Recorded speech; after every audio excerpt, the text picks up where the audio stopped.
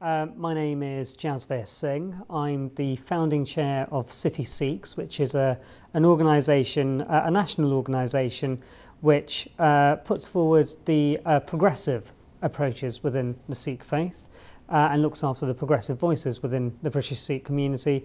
I'm also the co-chair of the Faiths Forum for London, which is the main interfaith organisation in London and which works with the 9 main faith communities. I'm also a barrister in my day job, practicing family law.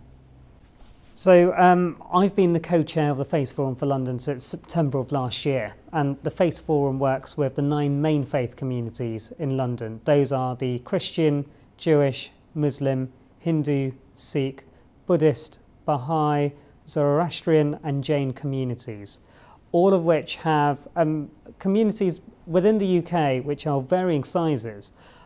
But what we've tried to do is act as a bridge between those communities, to bring them together to work on social projects which have, social action projects, which have a strong impact upon society. And one of the ways in which we're doing that is by having regular videos on YouTube and on Facebook, showing some of the work that we've been doing over the years. Now, the more recent work that we have done has been during Ramadan and a number of iftars, which were organised by the Faiths Forum for London, one of which we had the Secretaries of State at the time for departments and for communities. He was in attendance at that particular event, and it was a beautiful iftar. We've also done a lot of work challenging some of the extremism that is sadly becoming a part of modern life. Now, as part of that, we've had videos which have been showing the unity of faith communities, showing how we can stand together when it comes to any adverse acts. So in particular, last year with the dreadful attacks in France, we came together, we produced a video, and that was a video which was then seen by many people around the country, including the Prime Minister. So we are doing a lot of work to show how faith communities can work together for the common good, and how we need to work together if we want to ensure that our own communities are kept safe, but also to show all the good work that faith communities can do in society. Interfaith work is extremely important in the present climate. There is a general sense of faith illiteracy within society. If you ask most people to describe what the differences are between Shia and Sunni, most people wouldn't know. But if you had asked people if they knew that there was a distinction between Sunni and Shia about 10 years ago, most people wouldn't have been aware that there were such divisions within Islam. They would have considered Islam to be a unified faith which didn't have divisions. We know that things are very different, that there are those divisions that exist. Simply, it's part of the diversity of the Muslim community. It's not homogenous, just as a Sikh community isn't homogenous. But in order to understand that there is that diversity, we need to understand faiths better. And as part of that, we need to work together to make sure that that true diversity is seen and reflected. And also, more importantly, that in interfaith circles, people are more aware of what other faiths are. Now, I'll give you another example. If you had spoken to the general person on the street about 10 years ago about Ramadan, 10 years ago, they wouldn't have had a clue. Most people had no idea about the fasting that took place. They wouldn't have known about the Eid celebrations. Now we have that on TV. We have, to some extent, that being shown in our soap operas. On EastEnders, for example, you have Eid celebrations taking place. Society's changed, and part of that change has been a greater awareness. But interfaith work is necessary to ensure that that awareness continues to grow, so that when there are acts which are committed by an extreme minority, and they are a minority, that we are able to challenge them and say, it's not in our name, it's got nothing to do with faith. It may have something to do with power, and it may have something to do with intimidation and being threatening, but it has nothing to do with faith or religion, and we need to make that very clear. That's why it's more important now than ever to have interfaith relations as strong as we can. So the first time I became aware of Imam Hussain was actually when I was reading a novel, and that was A Suitable Boy by Vikram Seth. and there's an entire section that's an explanation of Muharram, about the 10 days, and about Ashura itself, which I had been vaguely aware of, but I had no idea of the context within which the mourning took place. And it's a story which is, in a very strange way, it's a sad tale. It's a very sad account of what happened, but at the same time it's life-affirming. And the reason why it's life-affirming is the fact that the Imam Hussain was willing to stand up to injustice, and was willing to stand up for what he believed to be just and correct, just and right. And it's something that we all need to value. Those are values which all of us can take on board. The idea that when you come across anything which you may think is a difficult decision, or something that you think, well, actually, that doesn't seem to be right. You can look to how Imam Hussain dealt with it, which is by saying, well, if it's not right, then I will challenge it. And I will not bow my head down to an authority that is forcing me to do so. I will do what I believe is right and correct and just. And that's something that all faith communities can adhere to as a value. That idea of justice being universal and being something that we always need to stand up for. I like to think of the Shia community as having almost a natural home within the Indian subcontinent. It's the idea of the spirituality that comes with the following of Islam, and this idea of togetherness that's created by that. It's something that resonates with the Dharmic communities, with the Hindu faith, the Sikh faith in particular. And I mention the Sikh faith because there are certain similarities, which I'll explain later. It's the idea of recognising that there has been somebody who has given his life for what he believes in. And this idea that it was done because it was the correct thing to do. It was a just and right thing to do.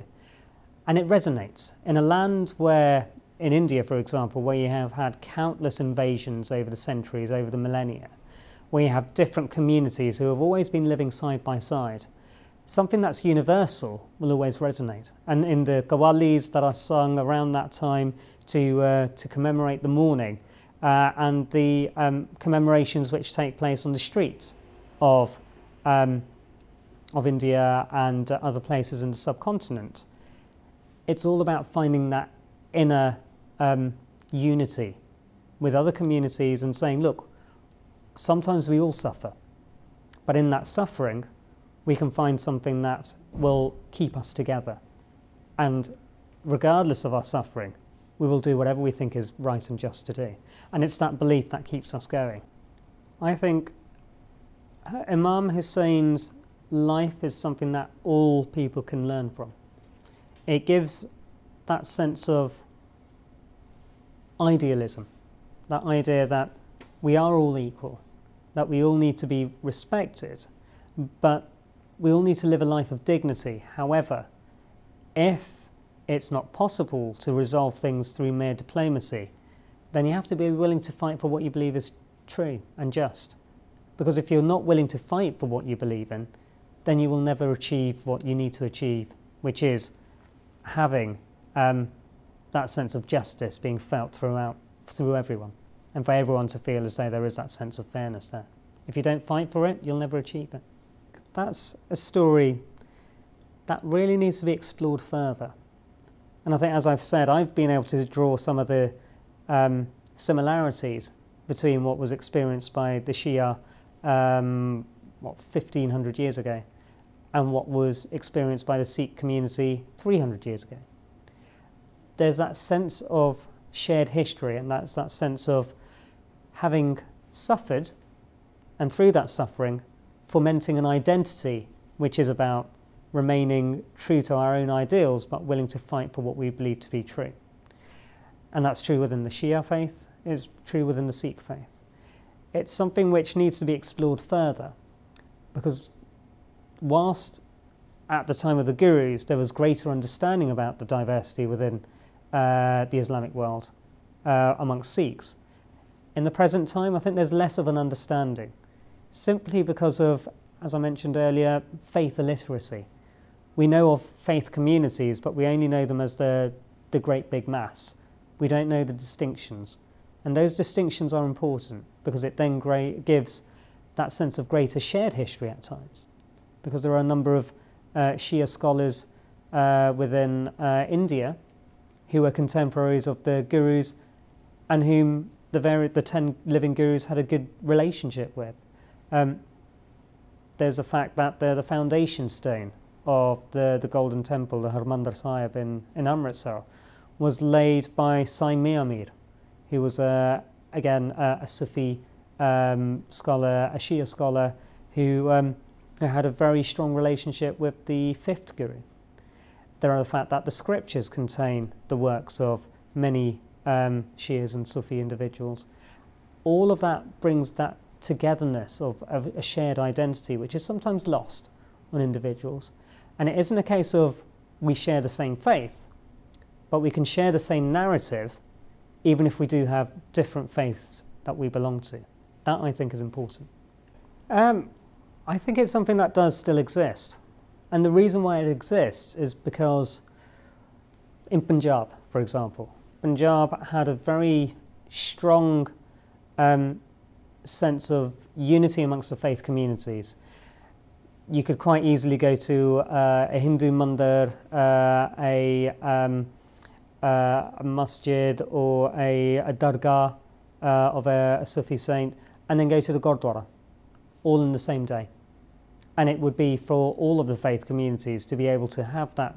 It wasn't a fluidity of identity, it was more just an idea of respect for not only one's own faith, but those faiths of one's neighbours, and also the idea of any shrine being a place of worship, regardless of which faith you belong to.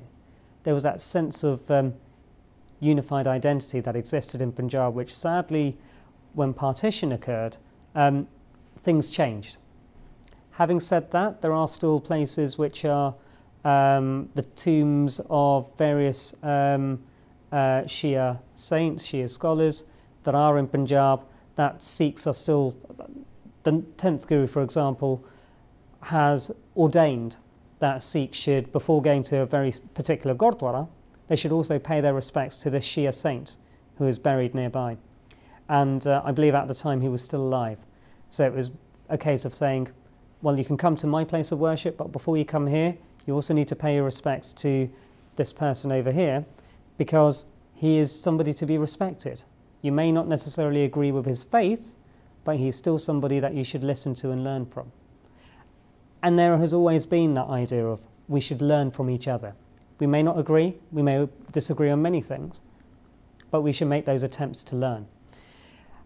I think as part of that, there is also the shared narrative of martyrdom, and how having individuals who have died for the sake of their own faith, having those figures being commemorated in one way or another, means that it gives greater strength to the identity of that particular faith community.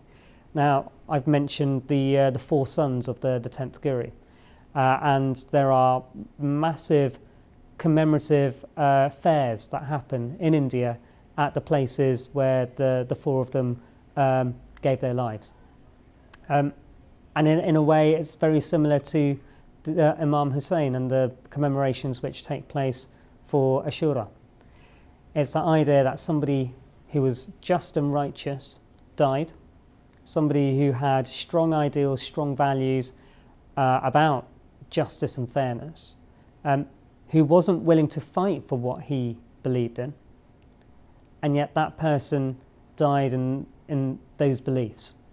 I would say that's why Sikhs, to some extent, do respect Imam Hussain and do participate or do attend the commemorations. Even if they're not actively participating, they may attend. And it may also explain why Iraqi Christians attend. There's that similarity within Christianity of Jesus and Jesus being martyred, Jesus giving his life to save humanity. So there's that shared narrative of martyrdom which brings those faiths together closely, and which makes it easier to understand that faith community when you look at it from that perspective. I think what we can learn from Karbala is that when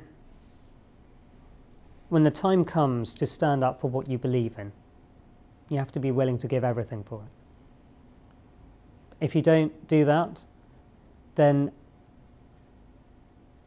if you lose and if you don't achieve what you want to achieve, you'll only have yourself to blame. If you want to be able to say, well, I gave it my all, I gave it everything I could, if you want to have that sense of having put everything into whatever it may be that you wish to be doing, then you need to be willing to give everything for it. And I think that's one of the things that you can learn from Karbala. Another thing is that the idea of justice and fairness. That's universal. The idea of if you want to be fighting for what you believe in, and if you are willing to give everything for it, then you need to have that frame of mind of being willing to sacrifice everything. It's only when you reach that stage that you know you're truly at the position of doing or emulating what Imam Hussain did. And as I said earlier, what Guru Gobind Singh Ji did.